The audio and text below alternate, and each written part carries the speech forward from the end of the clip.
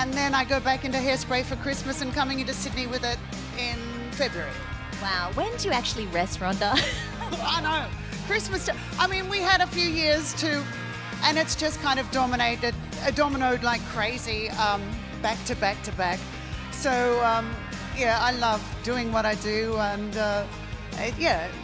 it's a joy to, you know, I have no intention. I'm celebrating 40 years in the business, and which is kind of appropriate because this is 40 years. It's, you know, a joy, and you know, some people say, when are you going to retire? I have no intention.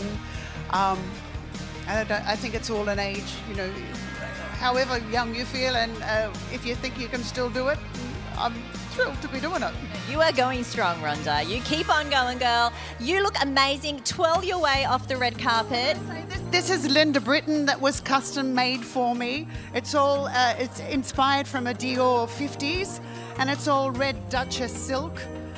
So yeah, it's quite fun. It is spectacular. Through the crack in the door to get up to sing the song, I'll be happy. Well, on your way, twirl off the red carpet. You look amazing.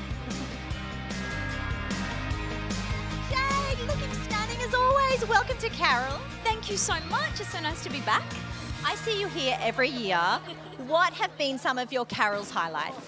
I was actually going through some of them today, actually, because I was going to make a little reel for Instagram, and I was looking back, and I think my first carols will always have a really special place in my heart because I'd watched on TV my whole life and I couldn't believe I was there. But last year was also really special because we were back, so it felt really nice. That's lovely. Now, you had a big 2022, tied the knot. Yes, that's right. I know. What a year it's been. It's been crazy busy, but so nice. And to end it off at Carol's, it's my favourite gig of the year.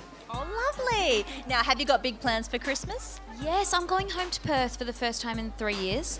The borders were closed because of COVID, so I'm so happy to be home, like going home and actually be with my family and have that Christmas morning that I've dreamed of for the last few years. So it's going to be really special. Yeah. And do you have plans to release new music next year? Because I know all your fans are asking. They're all over there actually calling your name. Yes, oh yes, I just put out a record, so an EP, so it's been one of those years. It's been like super busy, but also ticked a lot off my list. Lovely. Well, you have a lovely night. I can't wait to see you on that stage, and I'm sure some of your fans will be running up for autographs soon. Thank you very much. Thanks for having me back. Thank you.